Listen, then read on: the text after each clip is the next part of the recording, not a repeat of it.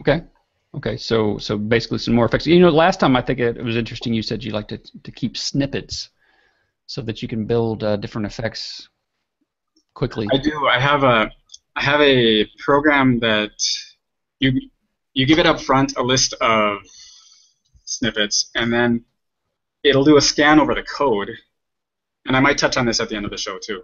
That it'll see if there's a code that isn't defined, and then it'll look in the list of snippets and see, oh, I have it here, so I've got to patch in this bit of code. And so far it works, but when it breaks, it's oh, wow, it's an interesting debugging process when it breaks. So this is the effect, and it has an extend parameter so that you can widen the geometry, and a frequency so you can affect the wave that's going on. Sorry about that. That's something I want to touch on in a second. And I played around with this for a while, and I found that if you set the frequency, if you set the extend all the way down so it's not extending, and set the frequency really high, you get a slight shimmer. I don't know if it shows up Yeah. on your end. If Yeah. it's maybe too subtle. It's very No, subtle. I'm seeing it though. Yeah. So, but there's a shimmer going on. It gets close to what I had in mind, but you can still achieve different effects like this. Just tuning how wide the geometry gets, and then maintaining a sine wave up and down. Yeah, that almost has a liquid sort of watery effect to it. Yeah, and I found if you slowly move the extend, it kind of has a dream sequence kind of effect, where or what is it? Where in some television show they also have, I remember when, and then they fade away. Yeah, yeah, and I can see how you could combine that with maybe some kind of sort of blur, and then just sort of fade out into some memory or something. Yes. So Well, that's with no frequency and various extends. And I also mentioned, oh, here's it with a snapshot. So you can apply an effect to a snapshot, but you can't use a snapshot as a sampler to a shader yet, as far as I'm aware. That's what Barry and I had mentioned. That if those open up, that will open up a lot of possibilities. so that would make an interesting platformer effect there. I see. Yeah. You're trying to hit a couple moving platforms, and the whole thing's wiggling, wobbling all over the place. Let's see what else. I mentioned to this guy that you might be inside in your game. Say you're in a desert palace, and you only see what's outside every now and then. So it wouldn't matter so much that there were hard edges on the image. So this one doesn't bother doing the cutaway, but it still does the wave effect. And I will show the basic effect here. So this finds, oh, also you need to give it center position, because the wave has to know what to displace from. So if I go back to, so if it's going to say, oh, what happened there? if it wants to know that I have to be this far over, I have to wave this far back, it's got to have a center point, and you have to feed that into the effect somewhere. So that's what this center does. I also wait. So you calculate the offset from that. It's x minus the center, and you extend it. The sign will be -1 if the input is -1. It'll be +1 if the input. Or, sorry, if the input is negative, it'll be positive if the input is positive. So you find how much I need to move over, how much I need to move my vertex over. And then you have to fix the texture coordinates, because otherwise they're just going to stretch along with it. But if you do that, sorry, but if you do that, your coordinates will all hug the right side, or like they'll get smeared like this. So you need to get the texture coordinates so they ride the top of the wave. So they're up here and not over here.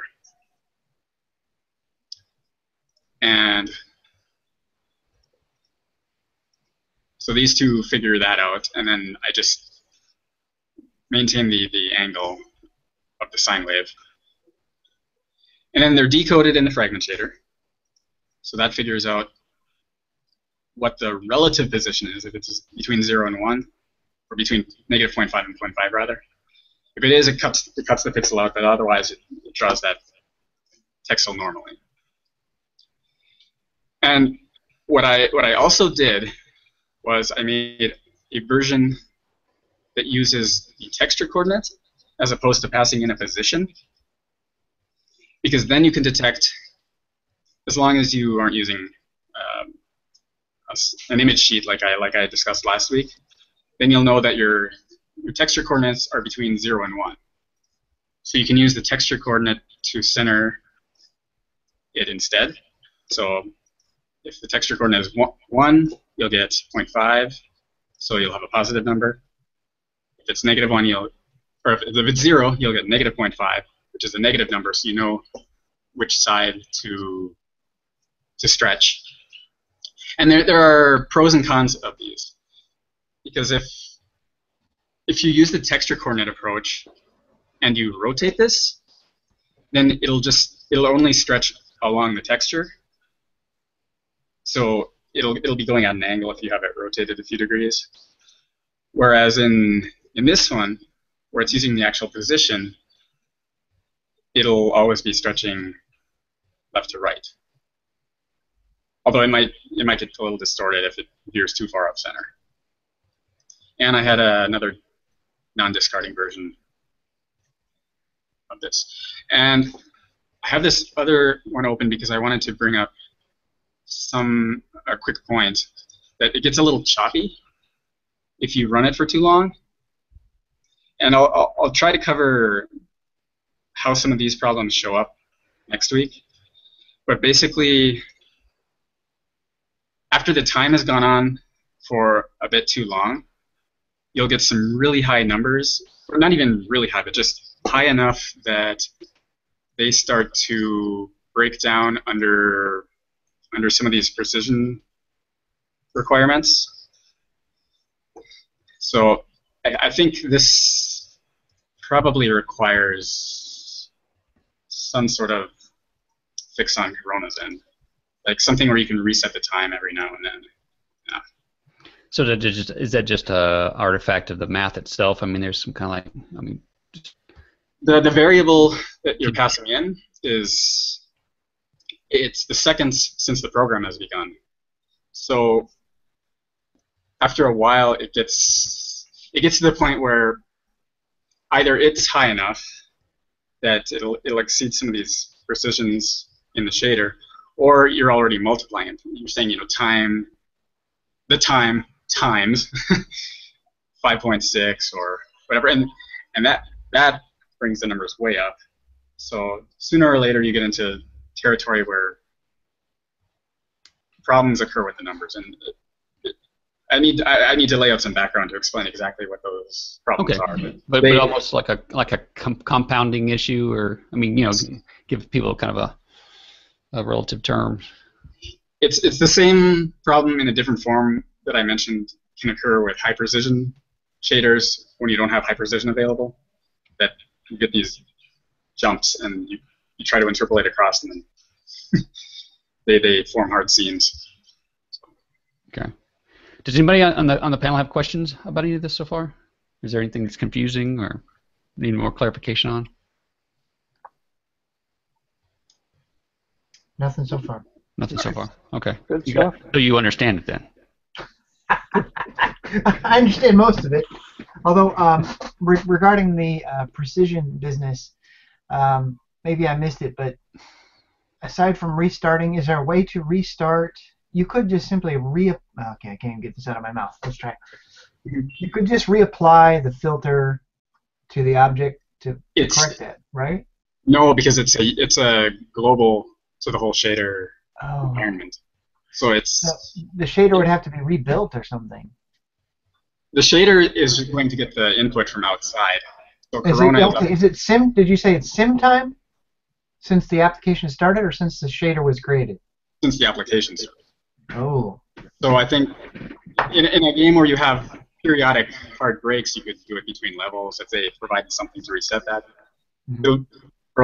For a game with long-running levels, it might be hard to do gracefully unless you could coordinate something where you could blend between a high number and zero. But yeah. I don't know if there's a one-size-fits-all solution here, but I think there needs to be a reset time at least. Right. I might file a bug report on this, but I need to. It almost sounds like you might need to. If there's no workaround for handling the time anomaly on a low precision system, or even a medium precision, it can even show up on a higher one. You can mitigate some of the effects by using the sign of the time, but even that can run into the problems once the time gets really high. So, but if that could be passed in from the Corona side, that would the sign of the time using double precision. There's no one-size-fits-all solution that I'm aware of, but I'll go into a little more detail on this next time. All right, yeah. So this is a deep topic, but it just makes me wonder how other folks have solved this in other scenarios, because this has got to be a common issue. I'm wondering if you subtract a really large number from this time variable, will it fix the issue? Don't you know? In certain circumstances, it might, but I don't think it's a one-size-fits-all. See, dividing can sometimes bring it down. If it hasn't gotten too high, then you might not see some of these imprecisions show up after you have divided, but